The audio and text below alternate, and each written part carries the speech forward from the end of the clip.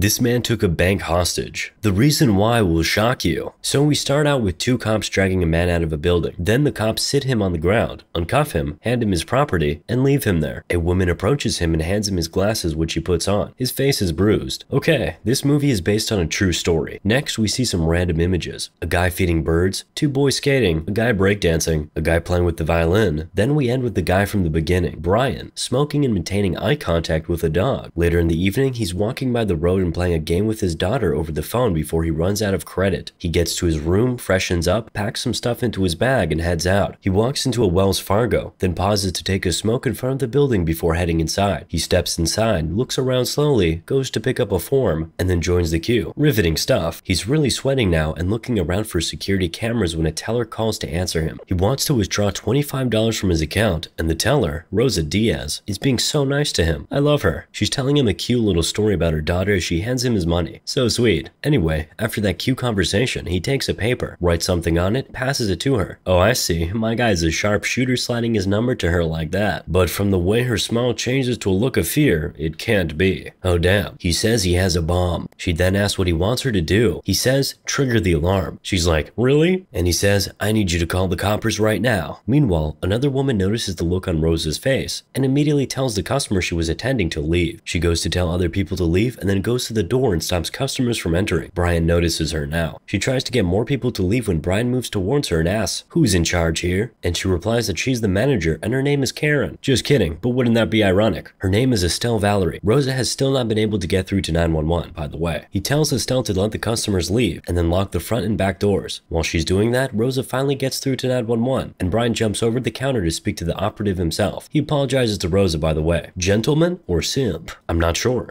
He introduces himself to the 911 operative and says he has a bomb and will off himself and everyone else in here if his needs are not met. What are his needs? He wants back the disability check that was stolen from him. The operative asks him what he looks like and he says he's black, but not affiliated with any group. She asks him if he can let the employees leave, but he says no. As long as everybody stays calm, nobody gets hurt. They ask him what kind of clothing he has on and he gets paranoid, asking if they have a sniper on him. He drops the phone and goes to disconnect all security cameras and close all the blinds. Then he hides behind a bench. From there, he shouts to the manager to call everyone. He wants the fire trucks, the press people, and even the X-Men. He says everybody thinks he's playing, but he's not. He's now talking to himself, saying he doesn't want to be clapped before he tells his side of the story. Then he tells the ladies to contact the news network and have them come down here. He asks for the light to be turned off and then asks for a negotiator. He asks Rosa to close the blinds behind her. As he does that, he apologizes to her. This guy is exceptionally apologetic. Then he runs around the office and then to a telephone where he talks to the operative again. He asks Rosa to stand in front of him to act as a shield so he won't get shot. He's now assuring her he won't hurt her as he starts a random conversation with her, asking her what she likes and all of that. He now asks Estelle if they've been robbed before and she says yes, once. He asks how it ended and she says he was arrested. He asks, they didn't kill him? She says no. So he replies, he had to be white. Society moment. He then asks her to go call the network. As she moves to her desk to do that, he tells Rosa he wants to make a call to his people to tell them what's going on so they won't be worried. It keeps going to voicemail though. Then a call comes in. A customer wants to speak with Bridget about her 401k. He tells her that Bridget is not around, but he can take a message for her. He's taking the call like the most polite customer care agent ever, and the women are shocked. I am too. I mean, I've never been robbed by someone so polite. To be fair, I have nothing worth stealing. Usually makes them pretty mad. At this point, we see some armed officers positioning themselves outside the bank. Brian now ducks behind the counter, and as he's hitting some buttons on the phone, Rosa tells him she can get him the money he needs. It's sitting right up there, she says. But Brian says he doesn't want the bank's money. He just wants the cash that those people took from him. While they're having that conversation, they hear a loud bang, and Brian immediately falls on top of Rosa because he thought it was shooting, but it's only an employee trying to get into the bank. Sir, read the room. Estelle shouts at him to leave, and he does. He apologizes profusely to Rosa for falling on top of her while Estelle is still on the phone. Brian goes back to the phone and is asking why he still doesn't have a negotiator. They tell him to hold on, but he seems to be running out of patience, so he takes out the bomb in his bag and holds it in his hand and puts his hand in the air. Estelle is begging him not to do it, saying they have kids, but he's shouting on the phone that all he needs is a negotiator. He wants to talk. They just keep telling him to hold on, but they just keep putting him on hold. He drops the phone and apologizes again and asks them if they want to use the restroom. Estelle says yes and goes. Of course, she doesn't really want to pee. She gets in there and texts Rosa. She tells her they need to leave and that she'll try to unlock the door. After some time, Brian tells Rosa to go check on Estelle in the bathroom and make sure she's good. He's now connected with a negotiator. Brian tells him he just wants his money. The negotiator tries to get him to come out, but that doesn't work. As they're on the phone, they see a news truck pull up outside, so Brian tells Estelle to turn the TV on. He tells the negotiator that he'll blow up the place if his demands are not met, but just before he drops the phone, phone. He asks them to connect him to his daughter since he has not been able to reach her. After he drops the phone, he asks Rosa if she thought the conversation was good, and she gave it a frightened 5 stars. This guy is really hilarious. Now we see his daughter, Kaya, walking into her mom's room and reaching for her phone, which is ringing. She tells her mama who is sleeping that someone must really want to talk to her, so she picks up the phone. It's Brian. He's telling her he might go to jail for a long time depending on how things pan out, but she's taking it with a pinch of salt and asking him if he's off his meds. Oh, that explains everything. He says he's serious though, and that everything he does is for her and his daughter. He now tells her he's holding up a bank and demands to speak to his daughter. While that call is going on, the woman in the bank are texting and trying to devise a way to run. Estelle asks Rosa to keep her eyes on her. She'll soon open the door and they have to run. Brian is now speaking with his daughter, telling her he loves her and apologizing to her. He's explaining the situation in hand toward the best way he can. He says when people steal from you, you just have to find a way to get it back. Then he says once he does, he'll get her a puppy. She hears that and she just rounds off the call and hangs up. That's all she needed to hear. He then drops the phone and he's looking at Rosa now, telling her she looks scared. She says she is. I mean, who wouldn't be? But he promises her that if he dies today, he'll die alone. Then he hears the sound of a helicopter and that takes him back to his military days. But it's a short trip and he's back to the present. Then that customer from last time calls again for Bridget. Brian is not so nice this time. He yells that he's currently robbing the bank and she should not call back. Estelle is now talking to Brian, telling him she can relate to his predicament. Same thing happened to her ex-husband. She tells him she's scared but she still feels compassion for him. She has a son herself. Now he gets a little paranoid. He asks her if she told him that story about her family because she thinks he's slow. Apparently, a lot of people think of him as a fool, but she reassures him. She says she's just scared. He then asks for the TV to be turned off. Outside, we see a cop named Bernard getting strapped up and briefed. Basically, everybody is out here. Back inside now, and Brian puts a call to WSB and gives them a tip that he's at Wells Fargo holding up the bank with a bomb. They quickly set up a camera and start interviewing him. They ask for his social security number and he gets paranoid again and says he can't give it to them. I mean, why would he anyway? They ask where he got the bomb and he says he can't give that information either. While they're talking, the police are patched onto the call and Officer Bernard is asking why the suspect is talking to a reporter. Brian just keeps telling his story of how he was in the Marines, went on tours, and had an honorable discharge. The reporter, Lisa, asks about the VA, and we see a very beautiful switch of scenes. He flashes back to the VA's office where they're giving him a tough time. He's basically asking for his disability check. If not, he'd be on the streets. She hands him a flyer for people who are food and housing insecure, and he stands up and leaves the office. He thinks about joining the queue outside, but it's just so incredibly long. That queue is literally endless. Now we're back to the phone call. He's saying he's not a psychopath. He then asks the reporter to make the interview live. He literally begs, but the woman is now telling him that they won't allow his children and her children to watch him blow up the bank on live TV. Understandable. We now cut to outside the bank. Different military guys are taking positions. Snipers are setting up. Some guys are jumping over the fence. All that stuff. Then an FBI agent calls Cassandra and asks her for her current address. Next thing, we see agents break into Brian's room and start searching everywhere, but they find nothing. No sign of an accomplice either. Then Brian starts telling the reporter how his brother put a hit out on him. Apparently he put 20K on his head. Just 20K to get your own blood clapped. He's not even worthy to be called Judas. Judas put 30. While he's talking, Rosa texts Estelle and tells her that Brian is crazy and they're going to die. Before Estelle can even reply, Brian tells the reporter he wants to be in front of a camera. Trust me, it's not worth it. While they're trying to set it up, Bernard goes out to make sure it doesn't happen. He tells the reporters to stay away from the bank and even stay away from the phones. Lisa asks him to go to a window, and he says no. I mean, obviously. He asks them if they have a long lens. Bernard, who is a sergeant by the way, now goes to a major and tells him, in my professional opinion, this is some bullshit. Oh, you got some balls on you, brother. But well, it works. The major allows him to do his thing. Back inside the bank, Estelle is now typing a message to her son on her notes app. Basically, she's telling him goodbye. She thinks she's gonna rip in peace. Bernard now gets in a car and drives away while Brian is losing it inside the bank because he still hasn't gotten the attention he needs. In this day and age, if you want attention, you gotta do some cool dances on TikTok. He now pulls something on the contraption in his hand and it starts beeping and a red light starts blinking. The reporter tells him a negotiator wants to talk to him, so he turns off the beeping thing, puts his contraption back in his bag, apologizes to the woman again, and walks off. Now we're seeing little Kaya creep up on her mother as she's watching the news and pacing around. She sees her dad's face on the news and calls out, "Daddy, chill." Now her mother's holding and cuddling her. The woman from the VA's office also looks at the TV and sees Brian, and she has a look of shock on her face. We're now back at the bank and Brian receives a call from Bernard, who starts off empathizing with him. He then asks what he can do for him. Brian says he just wants his money back. That's all. Brian then finds out that Bernard is also a Marine, so he makes a little Marine joke and they both laugh. Something about watching your best friend's legs get blown off. Real funny stuff. Bernard says his responsibility is to make sure Brian leaves there alive, but Brian is like, nah, I know I'm dying today. Cole. We now flash back to the VA's office where Brian is thrown to the ground and cuffed by cops. That's the story he's telling Bernard now. He's saying they've taken everything from him. According to him, the VA owes him $892.34. And Bernard goes, "That's it?" and tells him he's worth more than that. But Brian says he's worth nothing. Relatable. Brian says he's going to die tonight and nobody will care why. While they're still on the call, the major comes in and tells Bernard to move back to the truck. Bernard gets out of the car. He tells Brian he'll call Cassandra and then also asks him to release one of the ladies. Brian asks, "What about the money?" And Bernard gives his word as a Marine that if he lets one of the ladies go, they'll sort this out. But the typically paranoid Brian doesn't agree. He says once he opens the door to let one go, the military men outside will come in and crack open his head and drink his brains with a straw. I made up the last part. They get off the call and Bernard yells at the major to never disrespect him or cut him off when he's talking. Oh wow, but he ended with "sir," so I guess that's cool, right? He calls Cassandra and they're FaceTiming. He asks her if Brian has ever been violent. She says no, and she asks him why the FBI are on their way to her house. And he says it's just procedure, but he says if they do anything she doesn't like, she should just call him. Before they get off the call, Cassandra tells Bernard to tell Brian that Kaya says not to do anything stupid. Too late. As she's getting off the call, men from the FBI arrive at her house. Bernard calls Brian back and asks him to release one of the ladies, but he says no again. He's beginning to enjoy their company, and he needs his money first. Brian is now calling Cassandra, but the FBI agents tell her not to answer it. Just before he calls again, Bernard calls back and asks to speak to one of the ladies. He gives the phone to Rosa, but she's too scared to talk, so he hands it over to Estelle, who pretty much yells that they are not okay when Bernard asks how everyone is doing. He tells her to stay calm and give the phone back to Brian. He asks him if there's anything he'd like, and he asks him for some smokes. Bernard says he'll get it and bring it to him. He drops the call and Estelle is now trying to be proactive. She tells Brian that since the negotiator and other guys are wasting too much time, she'll just put the money directly in his account. But Brian says that's not what he wants. If that's what he cared about, he'd have had them give it to him when he walked into the bank. Estelle is now crying and begging him to let her put the money in her account so she can be able to look her son in the eye and tell him she did her best to make sure Brian didn't die. She's telling him she needs him not to die. She seems to have gotten through to him. He's shedding a tear and tells her to call his daughter. But Bernard thinks that if Brian finds out she put the money in his account and not the VA, it might trigger him. You can never know. He advises that whoever is talking to her should tell her to stop, and in fact, they should kill all bank communications except the phones. The major gives out the orders ASAP. What Estelle is trying to do doesn't work. Then Bernard calls Brian and tells him he's on CNN. Estelle confirms it on her phone and hands it to him. Bernard is now telling him that he has the VA where he wants them now, so everything he says and does from here matters. He hangs up and tells the ladies that one of them can go. Lisa from WBS is now meeting with the woman from the VA's office, who shows her Brian's file. The long and short of the conversation is that the system is rigged to take money from people like Brian somehow. Anyhow, Bernard goes to get the pack of cigarettes and is ready for the exchange. A pack of smokes for one of the folks. Fair bargain. And a tight rhyme. Inside the bank, the woman cannot decide who should leave. They say they can't leave each other there. Really sweet women. But Brian decides Rosa will leave because he thinks it's better if he has a senior manager with him. I knew he was simping for Rosa. So he gives them the formation for how the exchange will go down, after which he heads to the bathroom where he calls his daughter and tells her he's going to be okay. He tells her to pray with him. Estelle is trying to make her escape. She opens the door and calls on Rosa to join her, but she's so scared. She's rooted to the spot. She even pees herself. Brian is still on the phone with his daughter and he's reading a prayer from a psalm in the Bible amidst tears. Kaya is telling him to breathe. Such a brilliant girl. Finally, he tells her to always do right by people and treat them well. Then he says he will go ahead and let the woman out, but all Kaya is concerned about is her puppy. He comes back out and you can see Estelle is mad at Rosa for not making the run with her. But I respect the loyalty there, cause she could have just gone without her, but that would have been against the CIS code. By the way, the officials are getting closer to the door. Brian then says thank you to the woman, apologizes to them again, and while he's talking, a sniper takes a shot. Bernard is distraught while the rest of the officers make their way into the building. The FBI agents at Cassandra's house get a call and they just get up and leave. She asks them if Brian is dead, but they don't answer. Bernard is calling Cassandra, but she doesn't pick up. She's outside her house with Kaya. A robot is now navigating through the bank and it retrieves the bag from Brian's lifeless body. Bernard heads inside and squats over Brian's body with the pack of cigarettes in his hand, and he picks up a little jewelry with the sign of a cross that belonged to Brian. Now you know what's crazy? While he's inside, he's told by his partner that there was no bomb all along. He was never going to blow up the bank. He just wanted the money that was owed to him. We now see Estelle and Rosa back with their families. It surely was one hell of a day for these ladies. Bernard heads home with the cigarettes and the cross and puts it on his shelf. We end with the scene where Brian is talking to his daughter and then carries her. Remember, this is a true story, right? And as we're informed, after everything that happened, Brian's family has still not received payments from the VA. Oh my dear Uncle Sam. Moral of the story? It really do be like that at times.